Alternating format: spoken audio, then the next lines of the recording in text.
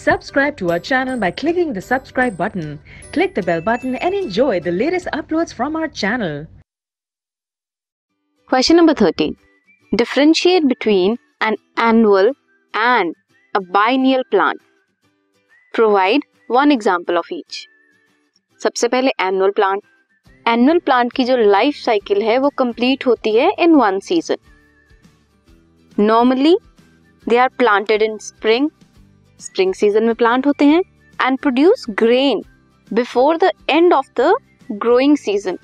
और in autumn they are planted in spring and grain produce करते हैं autumn में and harvested around mid summer.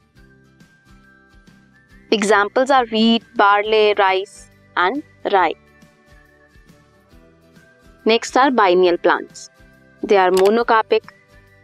एक season में they flower and in the next season they die.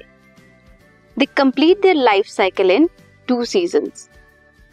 They show vegetative growth in 1 season and reproductive growth in 2nd season. Their examples are sugar beet, cabbage, carrot, radish. This was question number 13.